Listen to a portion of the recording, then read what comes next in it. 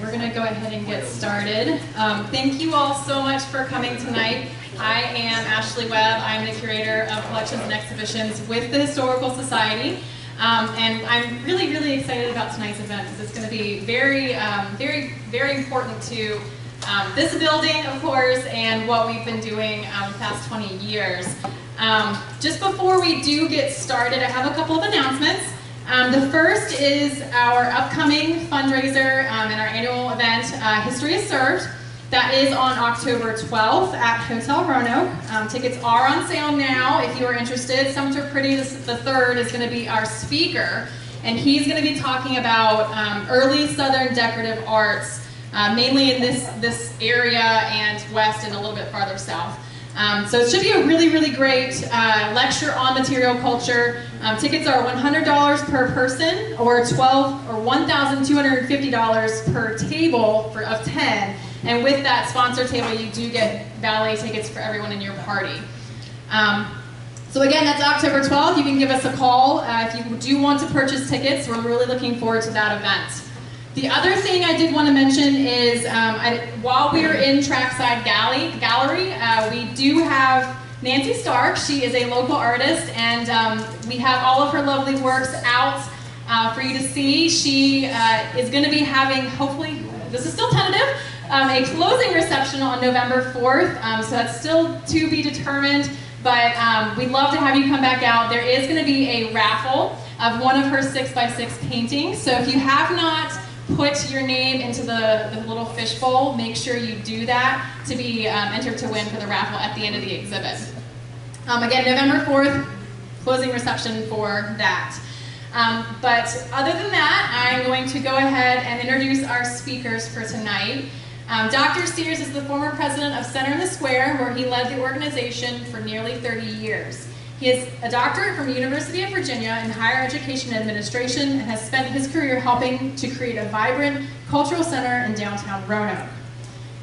Chris Venable is an architect and principal in Spectrum Design, PC. He graduated from Virginia Tech in 1988, where he received his Bachelor of Architecture.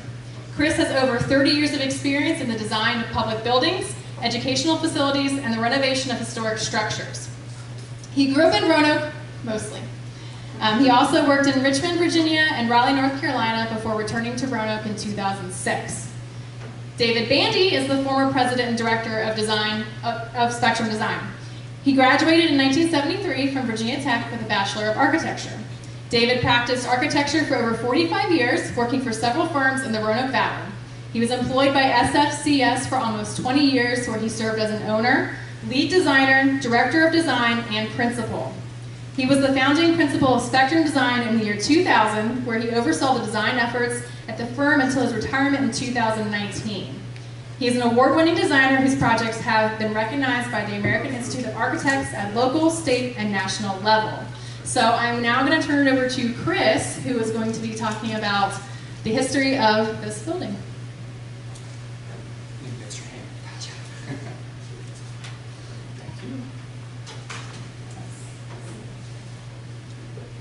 You want to know what mostly Roanoke means is I grew up a Navy brat, and when my dad had sea duty, we always came back to Roanoke. So we were in California, we were in Roanoke. We were in Virginia Beach, we were in Roanoke. That's where our grandparents were. So Roanoke is home.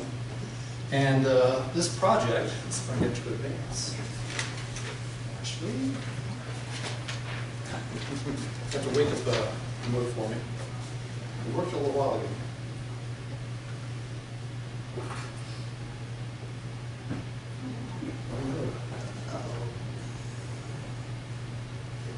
Well, while she's getting batteries, Jim, press the arrow ahead button.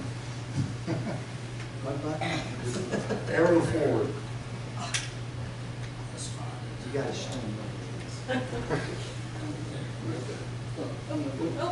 Arrow back one, please. One more. So I put animations on. One more. So.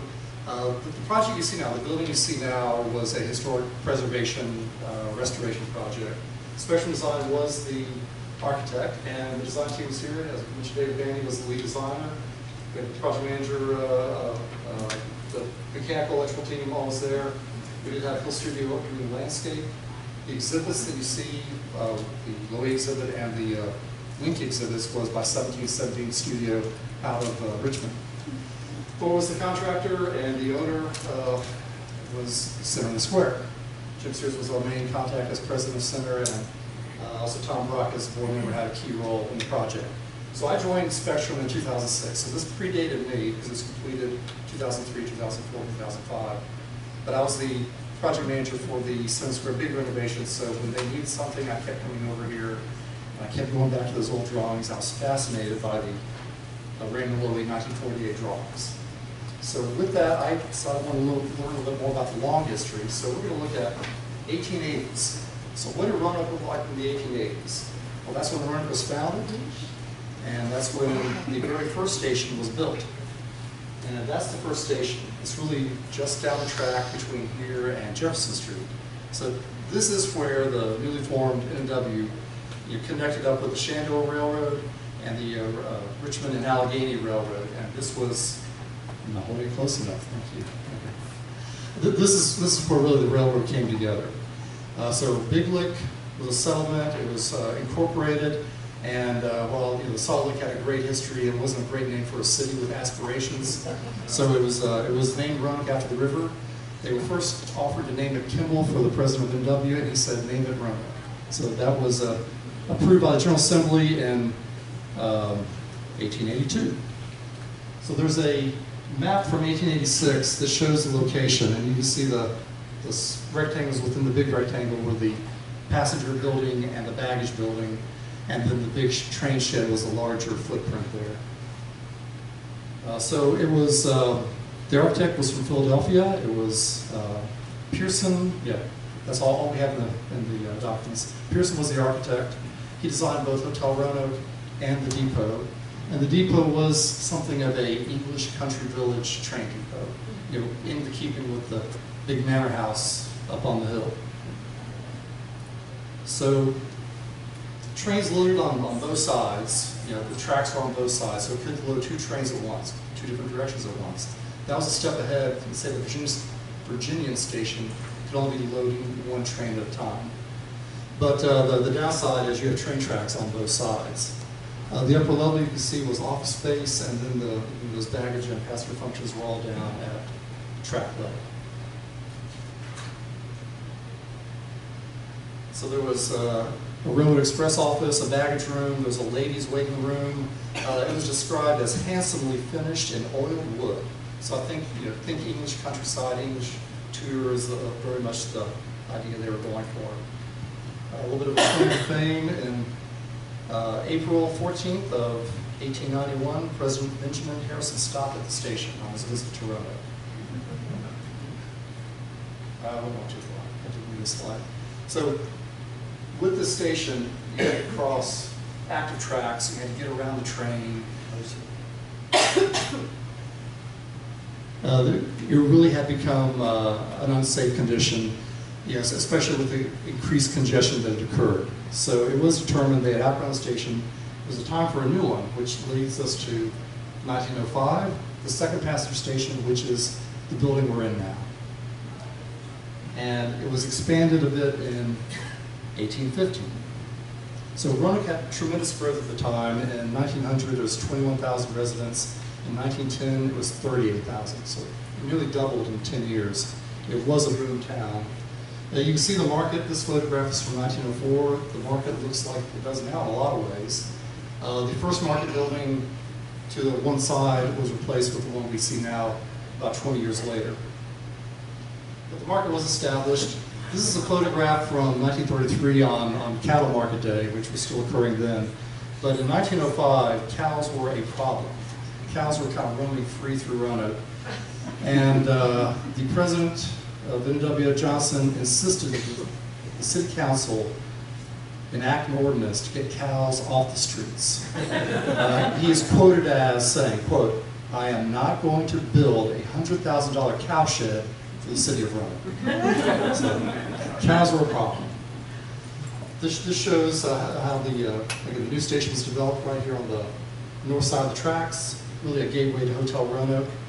The architect for this building was Fry and Chesterman, who were from Lynchburg. So it is described as having 4 columns of Indiana limestone. You see a classical pediment. This is very much a neoclassical building, really more in the kind of French Beaux-Arts style, but it has this classical, it's symmetric, both sides balance each other out. It has the Italian tile roof. The general manager of N&W was mayor, and he described it in the paper this way. He said, the building will be constructed of brick with stone trimmings. The architecture is colonial in style. In the general type, we'll have the features that correspond with some of the buildings of the University of Virginia. A handsome portico, massive stone columns. The trimmings of the building will be stone and terracotta. He goes on to say the waiting room will be very handsome. A large room with finished in hardwoods. The rooms in the building will be handsomely furnished. That's really his architectural adjective. He goes on describing it. Anyway, you see it as a very classically inspired building. And this is what it looked like. So you can recognize the forms, but the style of it is very much that neoclassical looking, like Greece and Rome with the pediments. 4 columns, 2 doors entering the building. The drawings show behind to the south. You're above the tracks, so you can come to 2 platforms, go down 2 sets of stairs each, so you no longer have to cross tracks, so it was a lot safer that way. The photograph shows the same situation. The Railway Express office is down here at the Shenandoah Avenue street level. Makes it easy to get wagons in and out.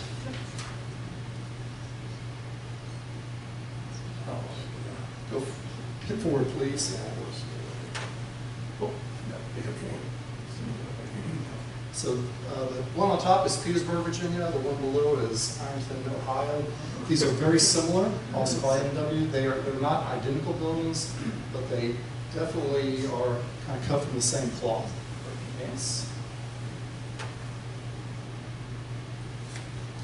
So there's a drawing with that shows the detail through it, and the windows are wrapped in terracotta. Again, that decorative arts on those windows. Even with the classical elements, it's not a more Georgian neoclassical. This is like 19th century French influenced. But with that, why would a railroad want to be a neoclassical building?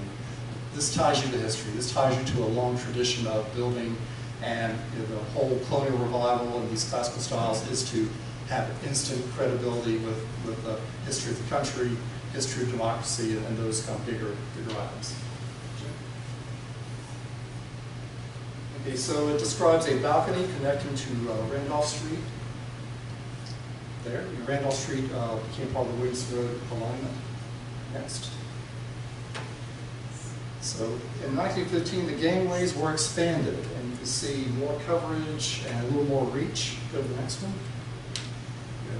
And the trains below, there's a lot of activity there on the tracks, but you can load 4 trains come and go. Next.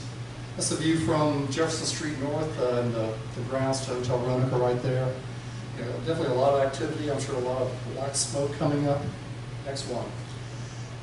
If you noticed, a couple years ago when Amtrak came back, should it open to the Hotel Roanoke side, should it open to downtown? That's been an age-old dilemma. And the way they solved it in 1915 is they built this arcade across the tracks, and it came out on Salem Avenue. Next.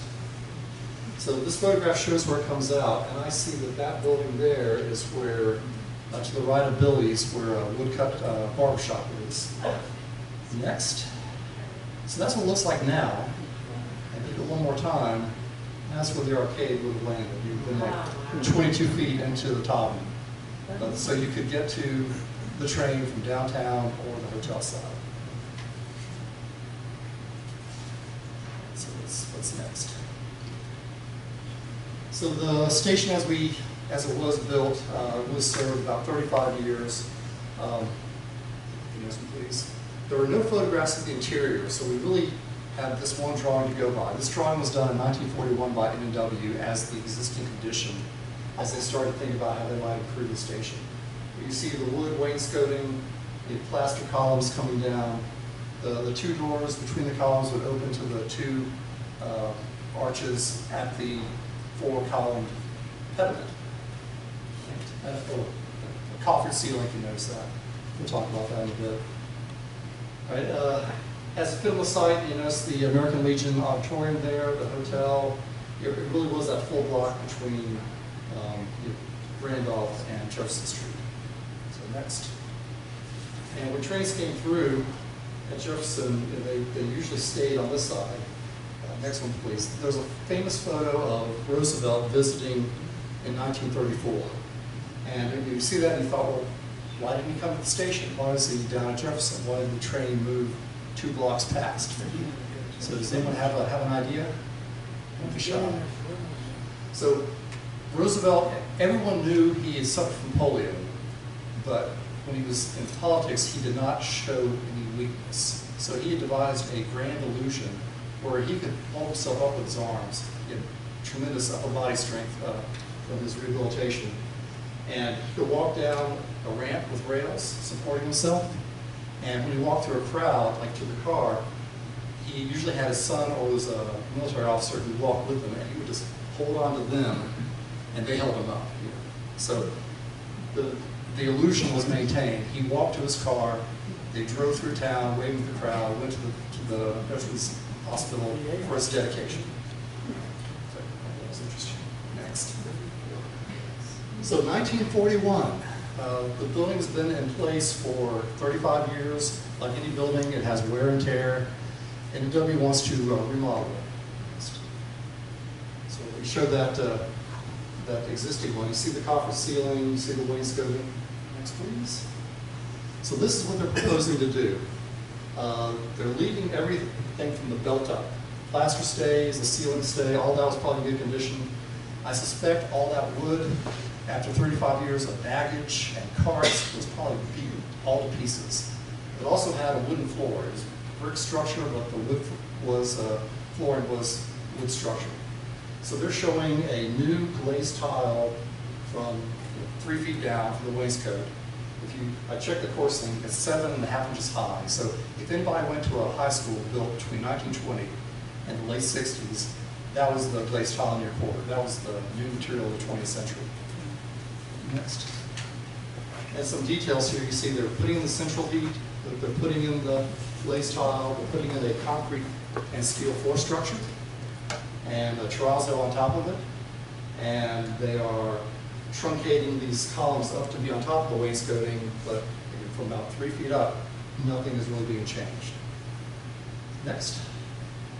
They were going to expand, they were going to tear down the 4-column portico, and there's now a 6-column portico, and they were going to spread the doors out.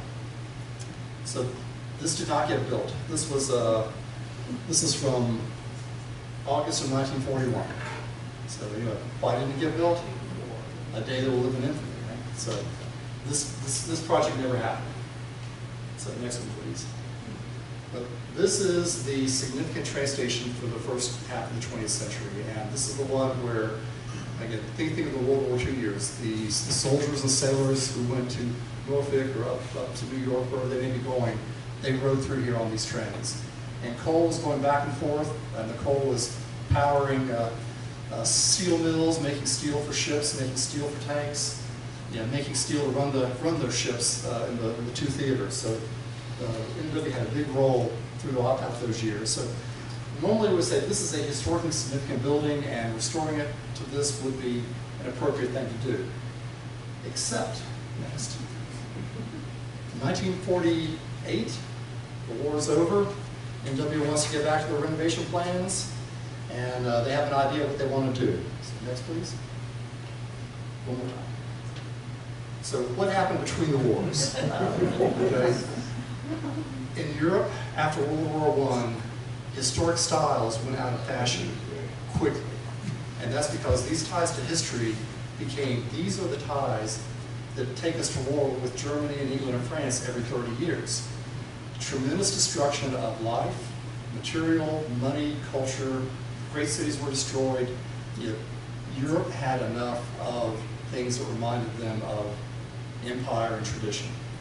And with that next one, we have the Barcelona Pavilion by Mies van der Rohe, 1929. And I put this in here because this is a whole new way of looking at a building. You see clean, unadorned forms, geometric forms. The ceilings are flat, the floor is flat. These walls have no decoration. They are just beautiful slabs, in this case Arabian onyx, that's like the nicest stone in the world, just put together. Simply put together, but it's an incredibly elegant space with your glass and natural light and these forms. Next. So in comes Raymond Loewy.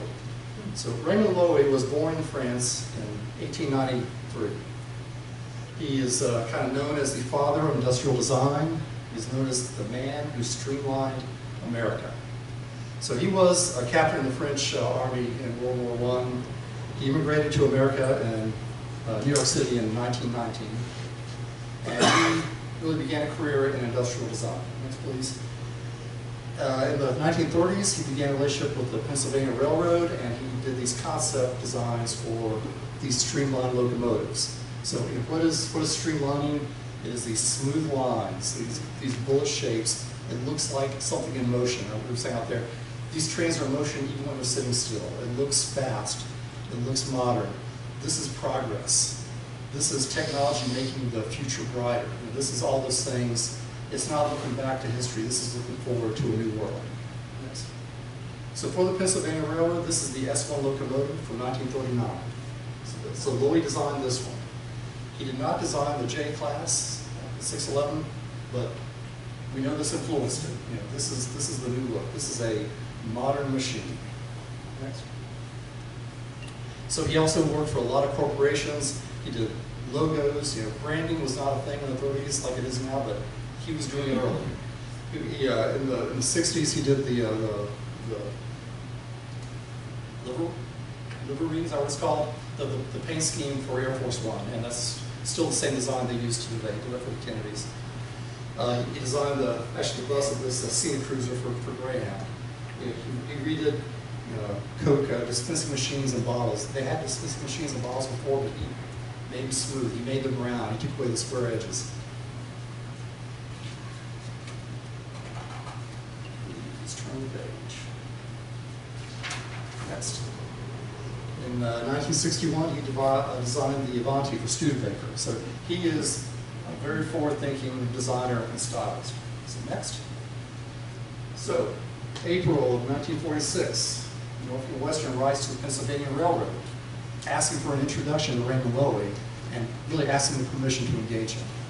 Pennsylvania is a big, big company. Norfolk Western is not that big, so they had to ask nicely. Within a week, Pennsylvania Railroad writes back, here's the contact, we have no objection. You may talk to them. Next. Within about a week after that, the Loewy Corporation answers, the business manager answers, and the discussion is now in place. Next. Alman Fordyce, working for the Loewy Company, sends a telegram asking for a passage to be arranged, and he's going to come to Roanoke in June of 1946. Next.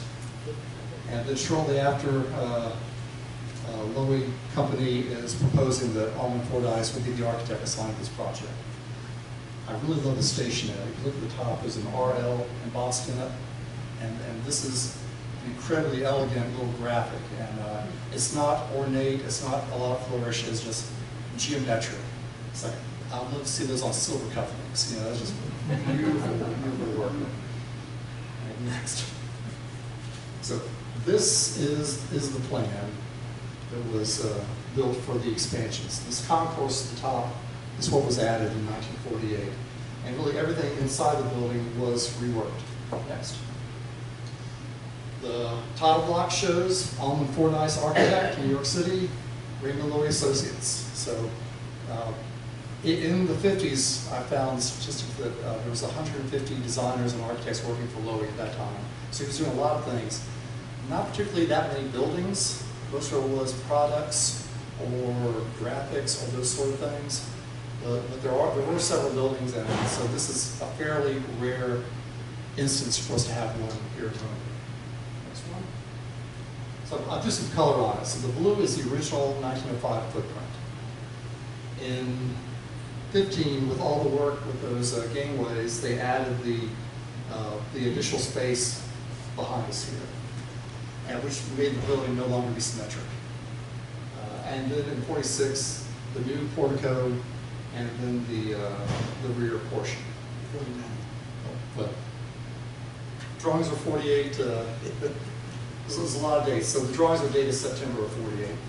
It opened in 49. Next. So it's catching up. This is a section through there, so you see coming up into the concourse is this escalator, which brought people arriving to Roanoke up in modern style, and they came into the space with 2 stairs on the outside leading to the train platforms.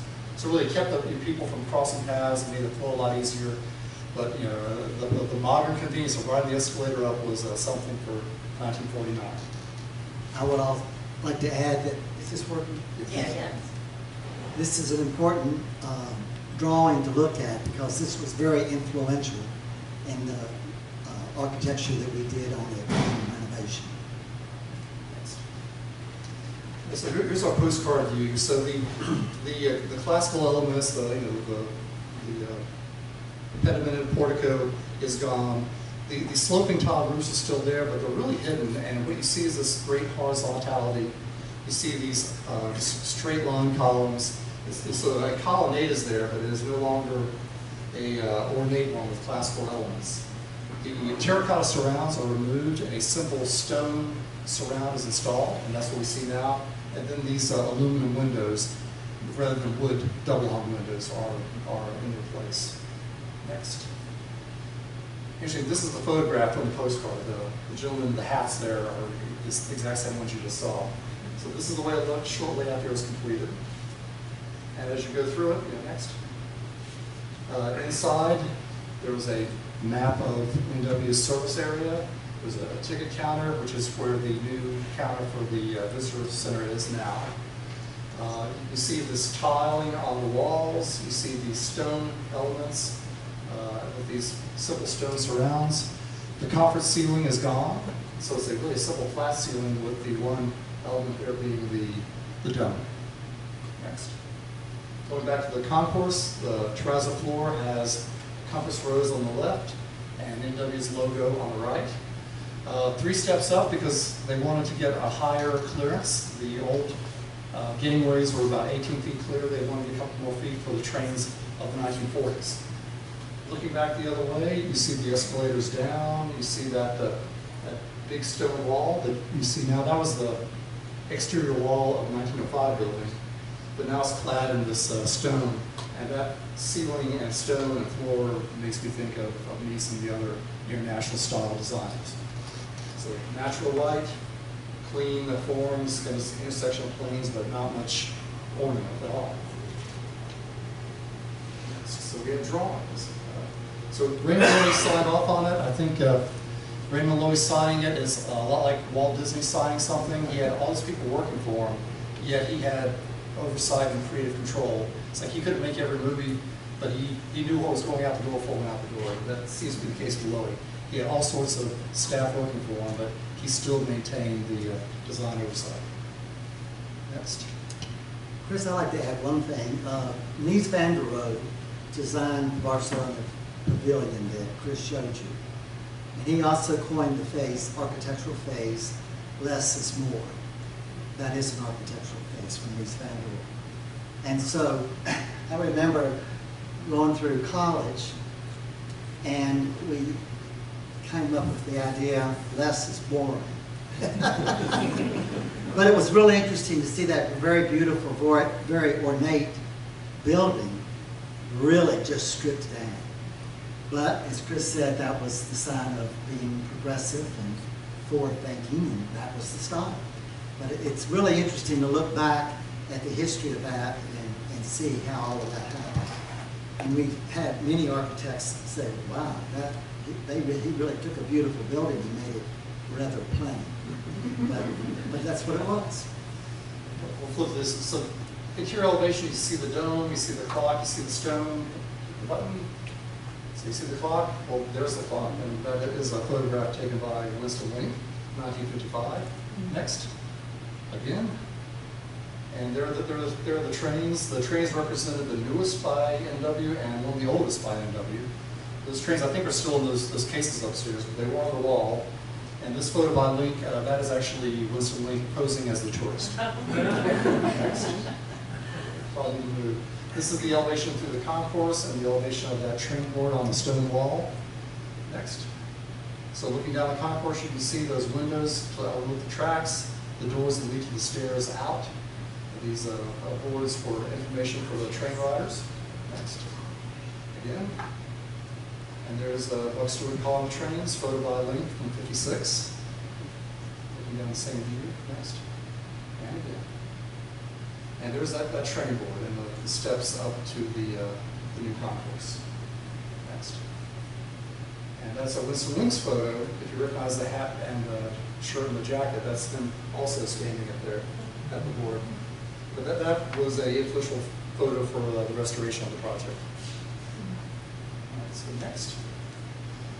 This is a sheet of signage and details, and I thought it had some very interesting stuff on it. You know, the Pocahontas line was the Cincinnati to Norfolk, so in Roanoke it's 424 miles to Cincinnati, 253 to Norfolk, and that was kind of the pride of the Norfolk and Western. With it, you do see a product of the 1940s. There are the signage for the waiting room white and the waiting room color. And there it is. Next. You see from the detail the stairs going down to the tracks. There's a photograph of what was built. And again. And again. And then the signage across the front entry, Norfolk Western Railway. There's the signage as it was originally. Next. There's some detailed drawings that we thought were interesting. This is electrical detail. Hit the button. It was sent to Loewy for approval. And some details from the dining room, which there's the finished product. So next, so I was interested in who Fordyce was. So after his several years with Loewy, he was an architect in New York on his own right. Next, this is from the National Register. This was a Lord & Taylor store in Chevy Chase. That was Raymond Loewy Corporation. The architects were Snape and Fordyce and Hamlin. So he continued with Loewy at least through 1959 for this building, but in the 60s he was doing many things of his own. Next. Most notably the Alaska Pool and Ice Rink in Central Park, 1962. Next. And so, let's take us up to the end of the line for the passenger station, 1971. Next. So this is my wife in the box and her twin sister and her mother in the sunglasses, and they rode the train from Memphis to Roanoke to visit the grandparents, and their work cousins came out to meet them. So here's our view from out front. This is the working train station in 1966. Next. So it continued through 1971, and that is small print below, like, the last Pocahontas train, number 4, left Roanoke at 12:19 p.m. The number 759 engine was pulling the train from Roanoke to Norfolk to commemorate the end of Norfolk and Western passenger service. So diesel had been running for 11, 12 years at this point. The Cincinnati to Roanoke was on diesel, but the last run, Roanoke to Norfolk, was under steam. Next. And there's a steam leaving town there at 12:19 in the afternoon. Next. That is the end of the line for passenger service in Roanoke. Next. So the concourse, we think, stayed in place until about 91 because the Dominion Tower, Wells Fargo, is there. It was completed in 91. It looks so I'm not sure the exact date, but sometime in the early 90s. The railroad used this building for offices, and they just kind of let it be. Hit again. And again. They saved the end wall, did it again, and reinstalled it where they cut the building off. So they really weren't thinking probably anything except that was a way to save some money, take it down, put it back up. But that actually played positively for the historic preservation side of things. Next. So let's jump to 1996 one more time. So Roanoke Magazine, 1996. World-class building. Who designed it? That's true. What if we had a world-class building right downtown that we could renovate and use to welcome people from all over the world? We do. So, Jim, I'll give you the mic and I'll press the buttons.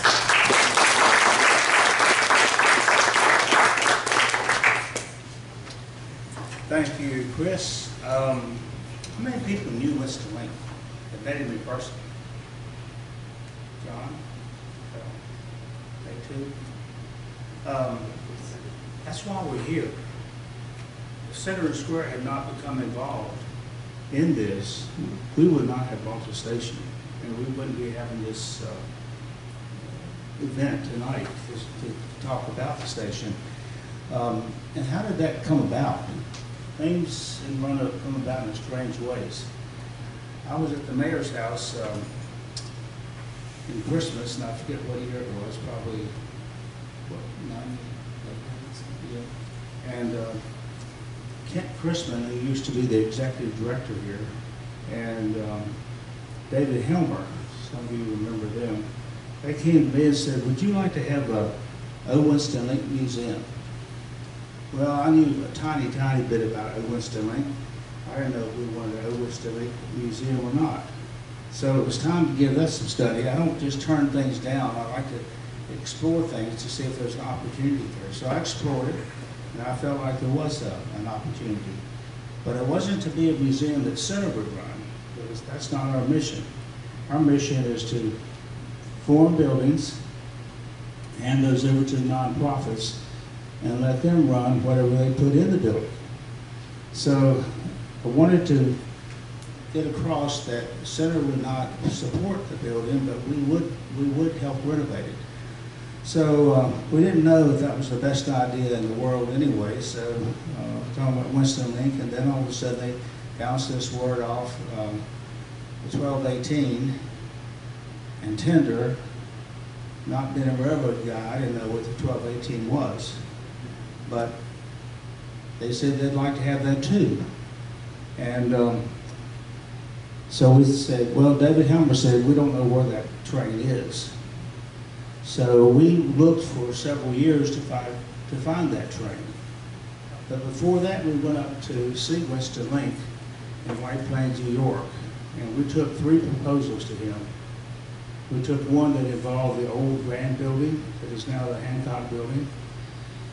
And it has apartments and people who are renting those apartments. We took the History Museum space at Center Square, and what was the other place? We took the Transportation Museum. And I guess Center's position was sort of neutral. Should an O. Winston Link Museum be at the Transportation Museum, or with the History Museum at either the Grand Building or at Center Square? So we took all 3 proposals to Winston, and it was a great trip.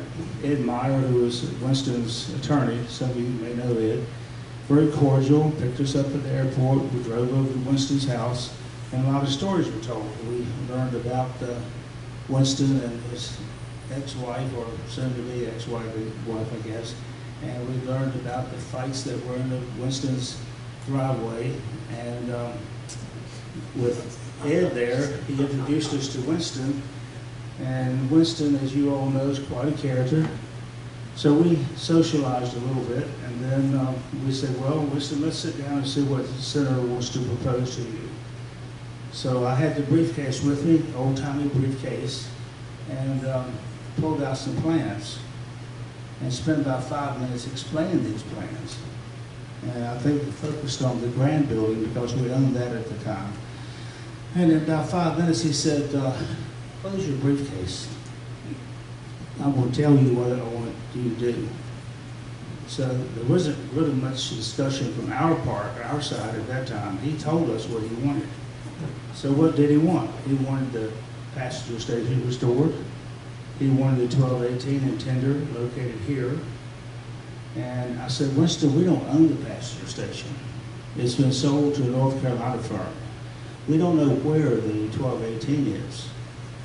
We think maybe it was picked up by Japan and melted down. But I said, I'll explore all those things for you and get back to you. So we did, and it didn't take too long to find out that David Hellman knew more about the shipyard, the rail yard than a lot of people. He found the 1218. It was in the paint shop. So he called one day and said, get a few people together, let's go take a car ride. So he came by, we got the mayor and several other people, Ken Chrisman and David, and probably a couple others I don't remember who they were. And we rode down to the rail yard and drove around, and of course the guards were down there. And Winston said, David Howard said, we'll avoid them. So we did, and we came to this building. And when we walked into the building, there was the 1218. Painted up, sparkling, looked like brand new. And so people got onto the locomotive, had their pictures taken, and got off. I saved the pictures. I put those pictures on my desk one night. Within a day or two of going to visit, the next day those pictures were not there. And I haven't seen those pictures in all those years. They just disappeared. So a little bit of mystery with that. But we came back and thought about the 1218 and the passenger station and wondered whether that was within Center's mission. So we thought it was a good idea that it would draw people, it would improve the economy of Roanoke. So we decided to go ahead and get involved. So we got involved, and we had the Spectrum Design get involved, a perfect architectural firm to do something like this. And pretty soon we had raised, with the History Museum's assistance, about $10 million. Before I left White Plains, I told Winston, I said, you're talking about a $10 million project. The Senator Square doesn't have a dime.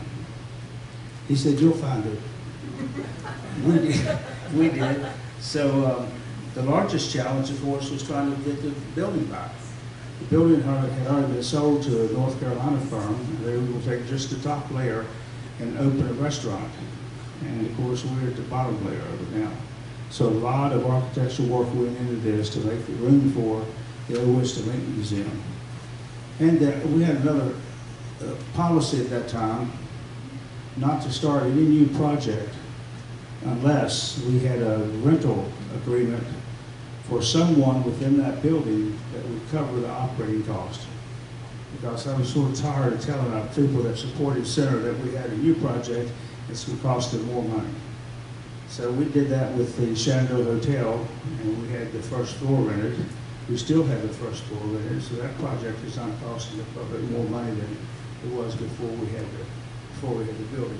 So CVB, what used to be the CVB, called the VVBR now, they had indicated in their board meetings that they would like to have their offices here. If the station ever opened up, they'd like to come in and set up offices. In the meantime, they became interested in the 581 intersection. And so we thought, well, that's going to be a hard sell. So we went back to the records 3 or 4 years before that, and we showed the CUB that they had indicated they wanted to be located in this building. So they stuck with that, and they're here now, and they pay at least enough rent to cover the operating cost. So that was a challenge, and then of course trying to raise the money was a challenge. But the History Museum jumped in and raised the money along with the City of Roanoke, some federal tax credits, state tax credits, ICE-T monies, and so we were able to get the monies together to do this project. And those were the immediate problems that we had.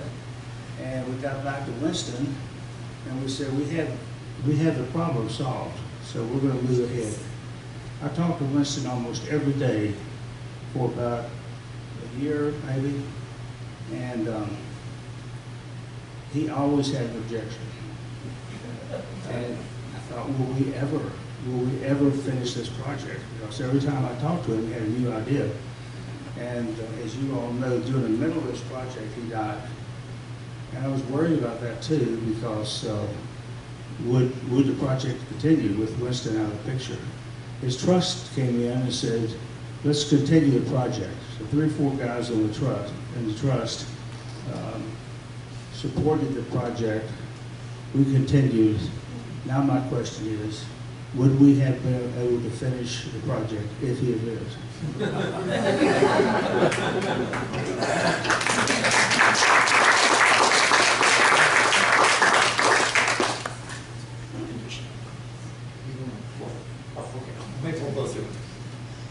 So what was the condition of the building right there before 2000? Well, it was all here, but it was not in good condition at all. You can see cracks. This is right out where we were having the reception before.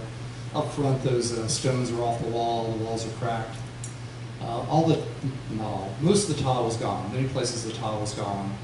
And the stone was still intact for the most part. The dome was there, but it had been hidden behind drop ceilings for many, many years. As the N&W offices were removed, it was just really a mess was left behind. So you can see what was left of the dining room. The structure was there, but all the materials were gone. Under the carpet, you saw the compass rose and the terrazzo, which was a good thing because that is easily repaired. And there's that glass wall facing south that had been relocated in the 90s, and the steps. So that was all. The bones were here to for redo. The bathrooms look bad. Here's that glazed tile again, which you should never paint. And here's the reason why. Back up just a second. The fixtures there were reused with new fittings put in them, so we try to keep everything as original as possible. Down this level, you see that's one of the Spectrum employees wearing waders walking in the high voltage room. I would probably not recommend that, but it was this was a wet basement at the time. So you have to understand, when we first came over here, this is what we saw down here. 2 to 3 feet of water. And of course, in the flood of '85, this was a really big mess. And so the whole idea of how to use the lower level was a big question mark, if we could even use it at all. So Spectrum came on board in 2000. First concept. Well, I would like to take a moment as a past president of Spectrum Design and lead designer, and recognize Jim Sears and Senator Square for doing a very wonderful thing from our perspective, and that was hiring Spectrum Design to do this project. I will tell you that my brother, who was a retiree from Norfolk Southern, he was the last person to walk out of this building as an employee, and his office was actually right underneath the dome. He was a clerk, not a big important job, but I used to come over here and visit him and think, what a mess you work in over here.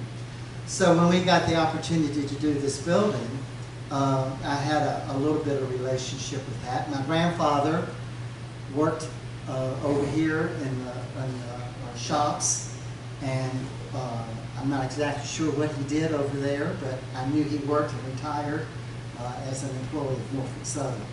But for Jim Sears to hire us was a great opportunity.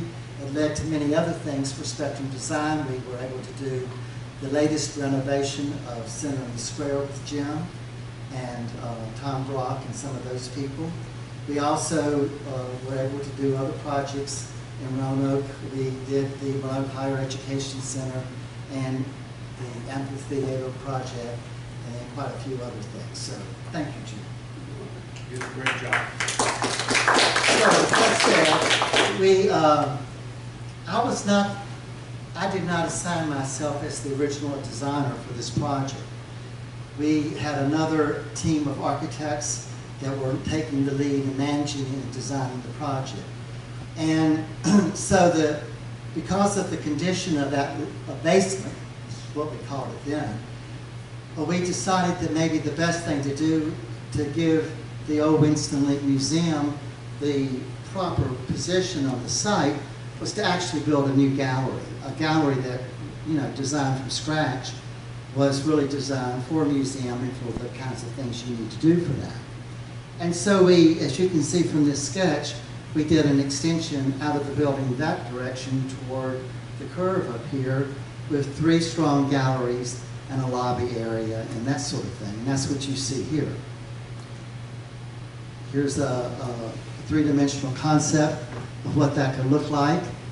A lot of times when you do an expansion of a historical building, you do not do architecture of the same style. You try to do something different to show, so there's a distinct difference between the old architecture that you're celebrating and the new architecture you're putting there to do the new things you need to do. So this was the concept for that. The back view was a little bit more dramatic with the views back. We knew that the Tommen might be over there across the tracks from that, so we were trying to do something that would recognize and give emphasis to the Tommen when it came. Now, this was a $3.8 million project architecturally. That was the construction budget out of the $10 million. So when we priced this, we were over budget. And I don't remember how much, but it was enough to be of great concern. So I remember very distinctly having a meeting in our office, and it was suggested that maybe I would attend that meeting. So I, as director of design for Spectrum.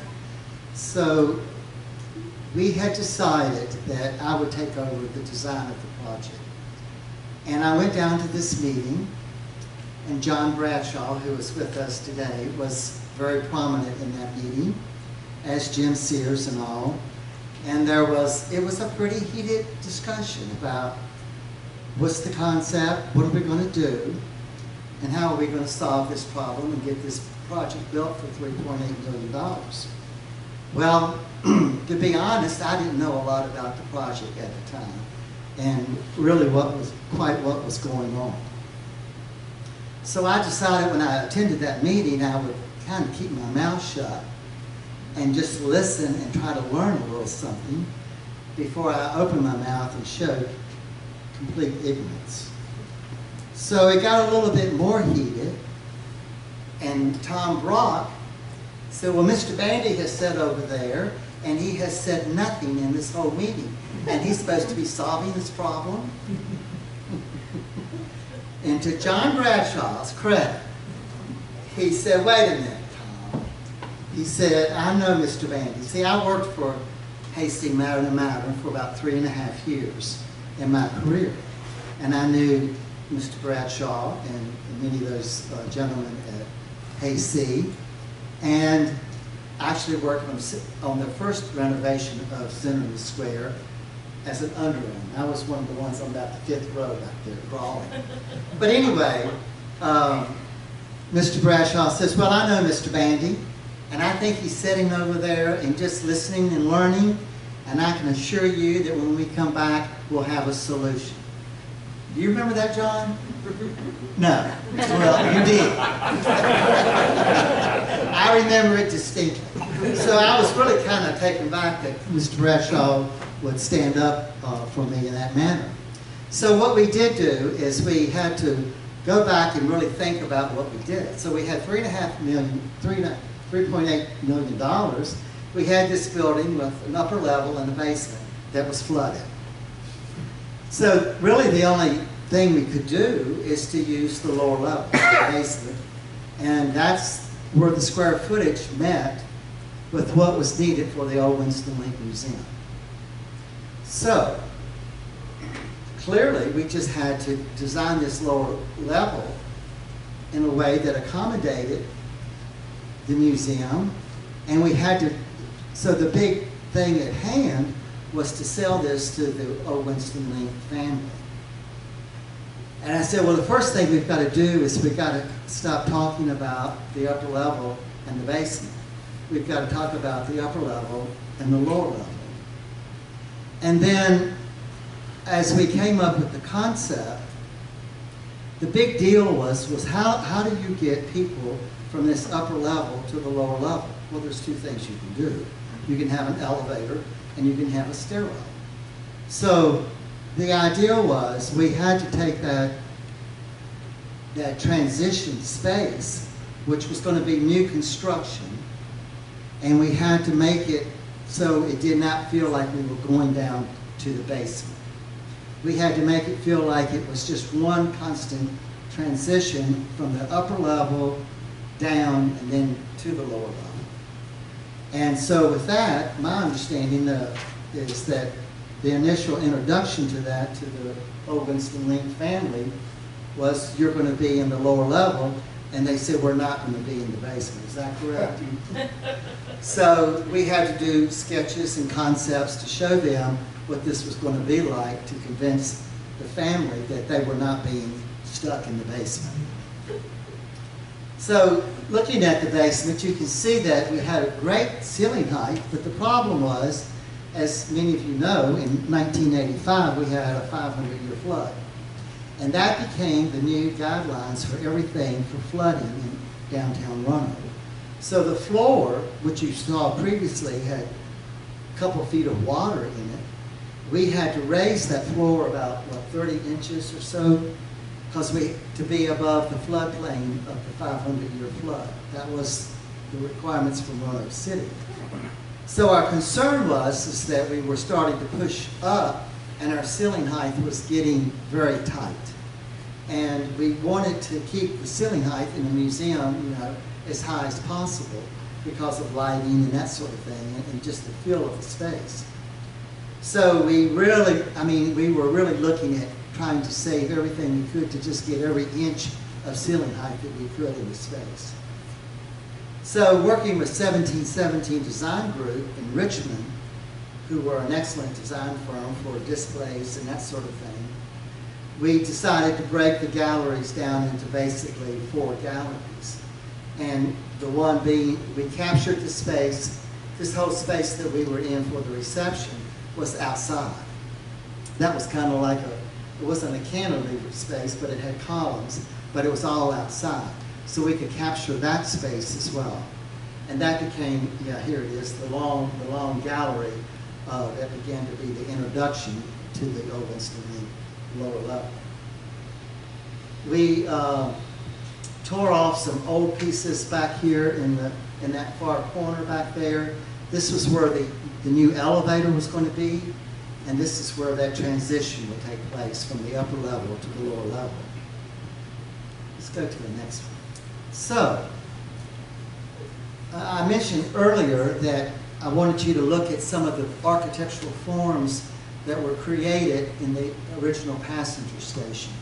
And I just really found it quite interesting how those stairwells went down, and then those covered areas to board the planes, I just thought were quite beautiful and quite elegant. So when we were thinking about how to do a stair, instead of just putting in an industrial stair that wraps around itself and goes down, I said, let's design a stair, because we could do an open stair. Let's design one, and let's make the stair actually a gallery. And it will be a continuation of that upper level to the lower level. So here's the stair. So because of the length of the travel distance, by code we were required to have a landing in that stair. So, I thought, well, rather than just doing a landing and just keep on going, let's stop and take advantage of that landing, and how can we do that? So during the construction, during the demolition of the project, I stood there, and I looked up through there, and you have the railroad, of course, and you have the, is it turntable? The turntable. I keep wanting to call it the round table. But the turntable, and that's where the engines would set and be turned. And I thought, well, that's really quite interesting. And so let's create a little balcony type space here where you can actually come and just sit and watch the trains go by, or see the round turntable, and enjoy that for a few moments if you like to. So I designed this very contemporary, elegant type of bump out in that staircase for that to happen. And then we were meeting with the building officials during the design process, and they said, well, we think we're going to require you to have an exit door on that end of the hallway as well. And I thought, crap. I just messed up everything. So, you know, when you're going through the College of Architecture, you remember sometimes things college professors say to you, and I always remembered was, well, if you have a problem, why not just turn around and make a feature out of it? So we had to put a door there, and I said, well, let's line this door directly underneath this pop-out, right in the middle, and instead of just doing steps, because we had to have steps because the level of the floor was above the level of the ground. And I said, well, let's do a cow catcher. So the steps are designed like a cow catcher, and the railing systems. So this is one pretty nice, pretty expensive exit door. And then we also took the door, and you'll see that the window in the door is a round window. So it's like that light in the engine coming at you, and here's the cow catcher. So this was my great joy and fun in designing the old Winston Link Museum, was right here. I will tell you, if you go back to the interior, yeah. My family went together and we sponsored the restoration of the Norfolk Southern sign. And if you go back upstairs, you'll see just to the left of that sign, my grandfather, Walter Bandy's retirement party in the shops building, a picture of him at his retirement party. So it was a very personal project for me as well. So as we go through this building, you know, we had, with the historical preservation, you're not designing buildings, you're trying to get them back to what they were, and as accurately as you can. And so trying to find tiles with the correct colors where ones were missing was a challenge, but we were able to pretty much do that. As far as the floors were concerned, they were terrazzo, which is a great floor system, and they can take a lot of abuse, and you polish them, you grind them and polish them, and they come back to life. So that's what we had here. We were able to find some of the original benches that were in the train station before, from the Raymond Loewy designs, and we were able to bring those back. In the gift shop, we did not put tile back, but we put metal siding, again, a little bit of reflection of the exterior of the building with colors that were similar to the tiles previous. Again, we had a $3.8 million project, and that's not a lot of money. So I think really we accomplished a great deal for not much money. So the training board was still in place. It had been covered up by the offices, but it was great to see that it was still there, and that became restored to as it was, and also to reflect the Winston Link photograph. So, ribbon cutting in 2003. You see Dr. Sears. You see some dignitaries. That looks like Griffith, Southwest Virginia, and some others here on opening day. So the project was complete in 2003. The Winston Link Museum really opened in the spring 2004. And you can see it's really been here for going on 20 years now. In 2005, the Loewy Gallery was added to that one space. And you see it's upstairs now if you want to look at it, learn a little bit about Raymond Loewy. It also shows the 1940s plan and the renovation plan, so you can see some of those 1940s features and what is the same and what may have changed. Every time I see a picture of Raymond Loewy, I think of the 1930s, 40 movies. Everybody's so well dressed, so articulate about everything. I told Jim earlier, I used to tell young people in our office, you know, if you go in front of a client and they're going to give you $10 million, $40 million, $100 million to do a building, you ought to look like you know how to spend it. And Raymond Loewy looked like he knew how to spend it. Spend it well. So 2 years ago, the Visitors Bureau needed additional space, and they were looking at that Raymond Loewy Gallery space. So we thought, well, we know they need space, but that is a little treasure we did not want to lose. So this is where Loewy Gallery was.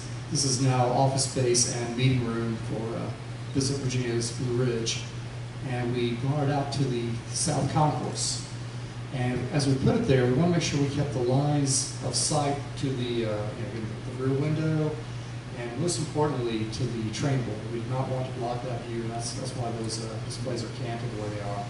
Because we're trying to make sure anybody can put on a fedora, set their timer, and get their picture looking at the train board.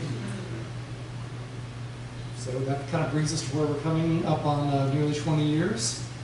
And we're hoping this building will continue to serve as well as it has for a long, long time. That's it.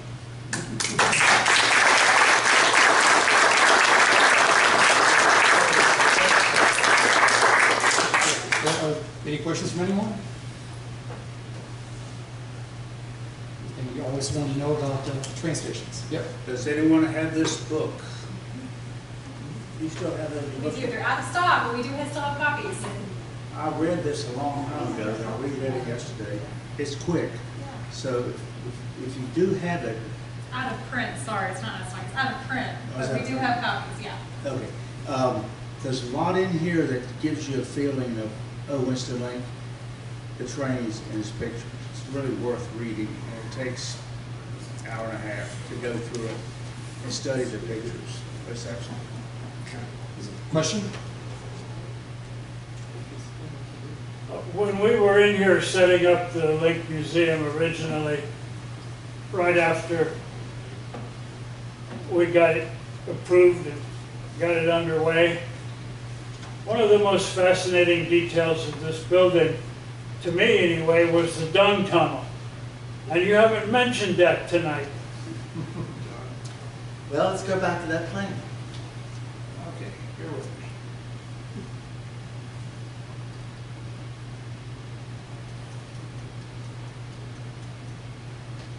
Okay, it's lower level, track level, rather. There's the tunnel. This whole wall here is stone, and it's a retaining wall, like a basement. And one of the problems that we had from an engineering perspective was water would seep through that wall. So obviously water seeping through a wall with a gallery right next to it with photographs is a problem.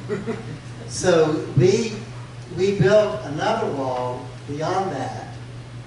And so you can actually walk through here, and we designed a system to collect that water. We could not stop the water, but we could collect it and build another super wall behind it and take that water out of the building. Now, I think what the gentleman is referring to, and it was probably at this location, there was a tunnel back, as I understand it, to Hotel Roanoke. And at that time, they did not have bathrooms and all in the rooms, so you would have I don't know what the correct word for those bowls was, but you would, chamber pots, and then they have to be carried out and taken. And they would be carried out and go through this tunnel and out to the Roanoke River. So there's some history there. There were many, many issues with this lower level, engineering-wise and architectural, that had to be solved to make it what you see today.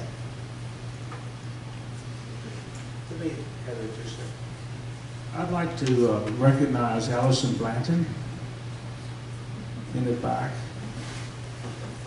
Stand up for a minute, because you were key to this project. Allison understands what the owner is trying to do, and she also understands what the offices in Richmond want. And you are an architectural historian? Yes. Yeah. And I worked with Allison on a number of our projects, and she will do everything she can to help you and still stay within the guidelines of the Richmond requirements. Thank you. Y'all did a great speech. Well, if there aren't any more questions, I will go ahead and conclude the talk. But before we do that, we do have a little thank you for you all for speaking. So I'll just pass these off to you. It's nothing terribly fancy, but thank you all so much for being here tonight and speaking. So thank you all for coming.